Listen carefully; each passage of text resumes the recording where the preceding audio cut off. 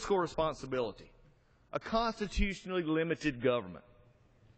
You know, when I began to Washington and I began to look, I said, I took these as my core values, if you would. I took them seriously when I crafted not only the legislative agenda that I wanted to work on, but also when it came down to working on other pieces of legislation and signing on to other people's legislation, and also working with our conservative members, our Republican Party, and those across the aisle who would join us. Because here's where I believe we miss it, and my colleague from Missouri brought this out. You know, it's easy for many times that we can, always, say what we do. We can always say this is what we do, and there's many times that we will be able to say this is how we do it.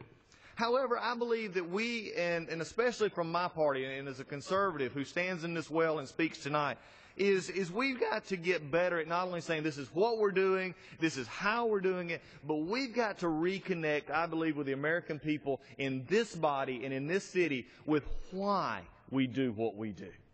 And that is going to matter when we look at people looking it up here and they look on the TV or they read their newspapers and they see the problems that we've talked about earlier. They see the disconnect with a top-down style that is really just growing in our country, whether it be on the river systems or it be in our farms or it be in our factories or it be in our workplaces. What we've really got to understand is we've got to now say, this is these beliefs that I just laid out: individual freedom, fiscal responsibility, constitutionally limited government. And what I want to do is begin a conversation that may occur over many weeks, is saying, this is why I believe this is what is good for America. This is why I believe, as I did this afternoon, that if it was good enough for businesses, that it's good enough for individuals. And we've got to be fair with the American people. They understand when we're not being fair. And they look at us and they believe things that are said, and they say, we don't trust our government anymore. We don't trust them not to listen into our phone conversation or tap into our internet email. They don't trust us anymore to believe us when we say that we have their best interests at heart, because frankly, over the past number of years in this city, we have failed them. And we, I believe, from a conservative perspective, have to get back to saying why it matters once again to have a balanced budget. Now, I know that sounds like just comic relief up here in this city. But for me and in my family, and I always take it back to my home and my wife, and when we sit down and we look at our budget and we say, this is how much we have coming in. Believe me, I am blessed. I've said before that I believe that if I could just get my wife, if she were to control the budget, we'd be balanced in a very short time and have a surplus. Because we've had to do it many times when we have cut back and we have said, this is what matters to us. It's called priorities, and it's called stewardship. And it goes back to individual freedom. It goes back to fiscal responsibility. It goes back to constitutionally limited government. And I believe that conservative values and conservative principles and conservative ideas that we are trying to promote right now, from my perspective, in my district and my service here in Washington, is what will matter to this country and restores the shining light that I believe America is. When we understand that, then Joe and Sally, whether they're in South Florida or in Washington State or in Alaska or in Northeast Georgia or in the beautiful scenery of Missouri, they all understand at the end of the day they have paychecks, they have school bills, they have reports, they have family, they have responsibilities, and they want to be a part, but they have to look at it from a perspective of what do I have and how can I do it? It goes back to that common theme of stewardship. Stewardship. In understanding we've been given a set amount of resources in a set amount of time. And the question is, what do we do with it? I believe that is what will change and put us back on a course of being able to work together and moving forward with ideas that matter. And for people that now say we cannot continue the path we're on, when they have such a low opinion of this body, when they look at their country and they say it's on a wrong direction. Well, I believe it's on a wrong direction because we've left the fundamental moorings of our founding fathers, who said that we should be in promoting individual freedom, fiscal responsibility, and constitutionally limited government. In January, I joined my colleagues in reading on the United States Constitution right here on this House floor. In fact, I came right here to this podium as my recollection comes about after 6 months. A lot of things going on, but it was right here where we began with reading the Constitution again at the start of this Congress. And I believe that each public servant should constantly refer to this vital document when performing his or her duties. And also the things that have come through our courts and others that have formed the foundation of our constitutional framework.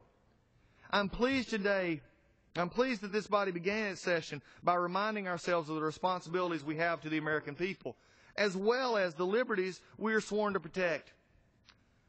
I am a chaplain in the United States Air Force Reserve.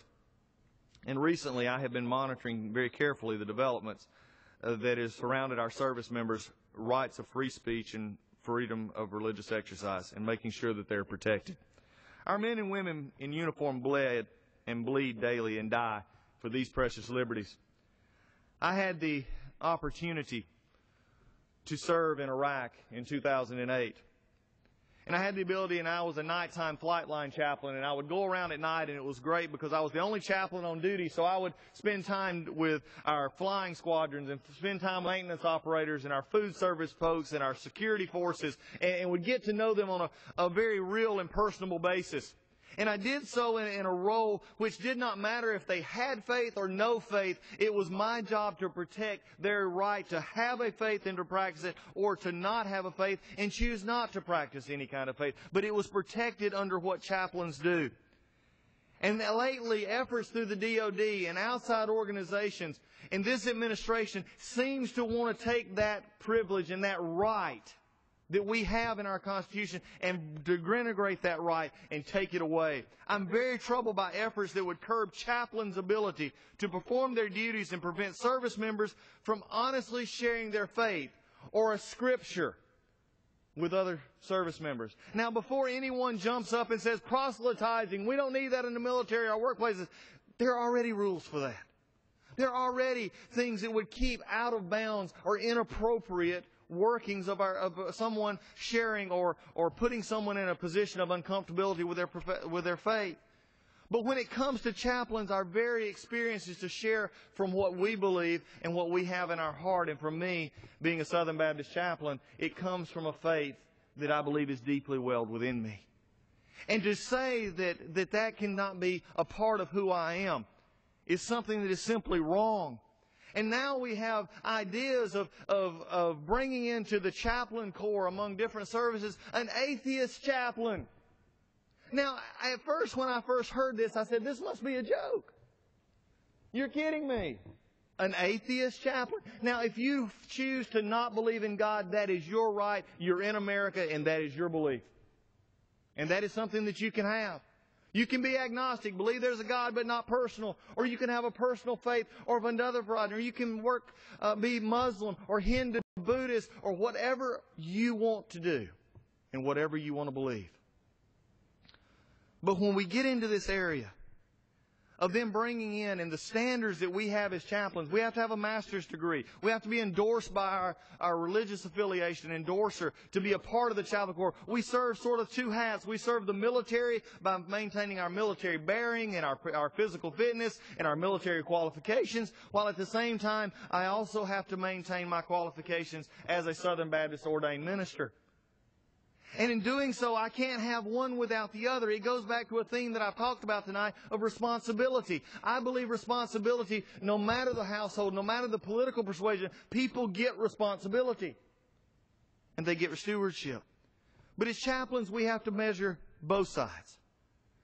And so when it becomes a game, in my mind, to take away or to denigrate what the chaplain's role is, to protect the religious freedom and expression of all service members, whether they have faith or not, then we're missing it. And frankly, Main Street America don't get it. They don't understand it in their churches, in their synagogues, in their mosques. They don't get it. When Washington, D.C., when we have job issues in our country, when we have financial issues in our country, and we are finding out from our agencies and Department of Defense and an administration that is pushing an agenda to go at the very heart of our constitutional freedoms, they don't get it. And frankly, I don't either. I'm going to be watching this over the next few weeks and few months, and I will continue to speak out. There are many ways for us to be there. But I believe as a chaplain, I have stood beside the bed of those who believed as I and those who never had a faith and never wanted a faith. but they wanted to talk to someone who knew that they